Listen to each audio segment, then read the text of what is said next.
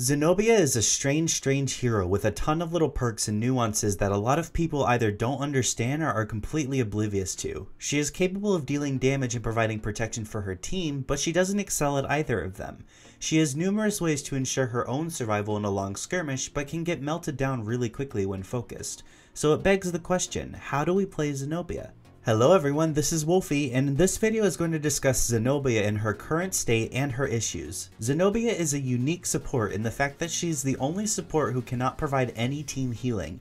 In fact, she cannot provide any buffs for her allies aside from a small damage buff on her left mouse button with a specific upgrade. Instead, her specialty lies in being able to cripple the enemy lines, providing the widest variety of debuffs of any hero in the entire game up to date, and being able to apply them in both single target and area of effect. Xenobia has access to Weakness, Armor Crack, Armor Break, Bleed, Slow, Cripple, Knockup, Launch, Poison, and Stasis. Xenobia even has access to Curse, which is something that is unique to her.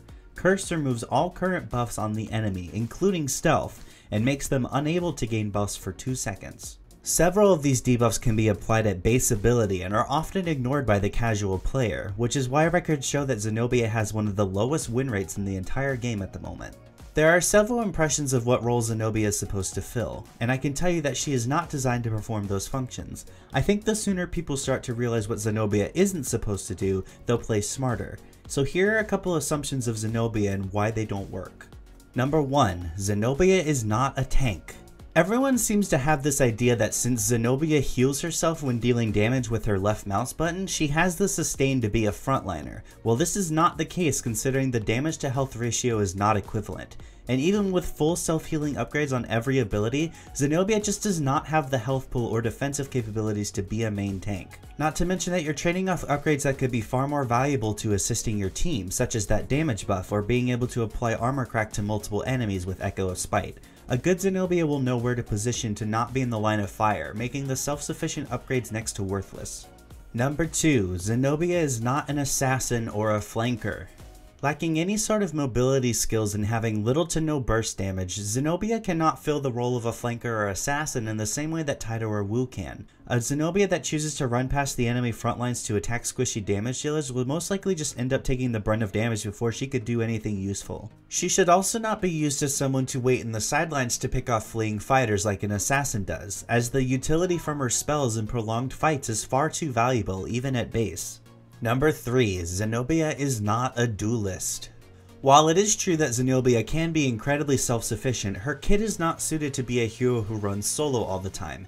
Any and all shooters can simply outrange her, and melee heroes will beat her in a DPS race even with a full self-healing build. Even if she did gain the advantage in a solo fight, her abilities cost too much stamina and leave her with no potential to chase and finish the target. And again, her spells are far too valuable to not be used in a big team fight.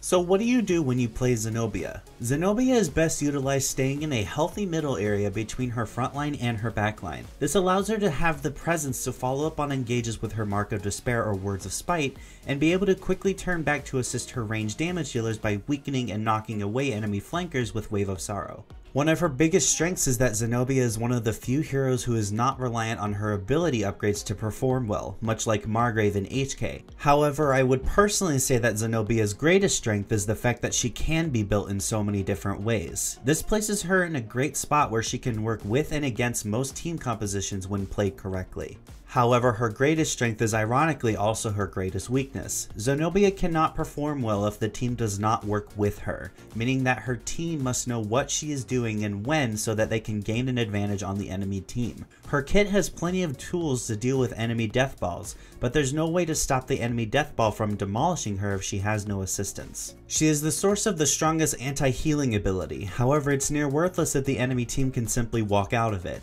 It's very rare that Xenobia will be the primary source of engage since she has very limited range and can be turned on really easily, so she needs to have someone who's willing to stand between her and her targets. My best advice for Xenobia players is to stay with your team no matter what. Protect your damage dealers from the assassins and follow up with your tanks if you can, but keep your distance so that you're not in the line of fire. Do not try to force fights unless you're 100% sure your team is there to assist you, because if they aren't, then you're gonna die really quickly and fall behind. Know what the enemy team is capable of and adjust your build to deny them instead of building something that is comfortable to you, because Xenobia truly does have the power to cripple most team compositions. Be aware of your stamina usage and know when to leave the fight, as your sprint is the only reliable means of pulling away from a bad situation. And above all else, remember that you are a support. You are not a damage dealer and you are not a tank. You are there to peel and protect your team. That will be the end of this video. Make sure you like the video if you enjoyed watching, and also leave comments to start up some discussions. How have you had success with Xenobia? Where do you think she shines and where do you think she suffers? If you want a more in-depth guide for Xenobia, be sure to check out a video guide by Falco Punch. Thank you for watching, have a good day, and I'll see you on the airship.